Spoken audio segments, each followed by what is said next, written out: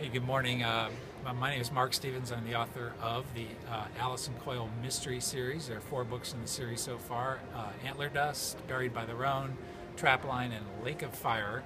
And the question today is, who would you cast in the movie version of your book? Well, this has been a discussion item, actually. We've had a few comments along these lines. People, when they read the books, often are asking, when are we going to see the movie?